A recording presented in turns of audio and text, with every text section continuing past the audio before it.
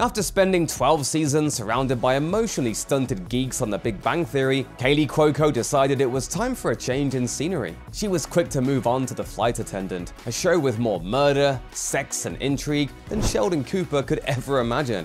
But hope for a third season was shot down for good in 2024. Cuoco's character, Cassandra Bowden, the flight attendant herself, wakes up in a hotel one morning to find a dead man next to her in bed. That leads her down a violent yet sexy rabbit hole. So in other words, classic HBO.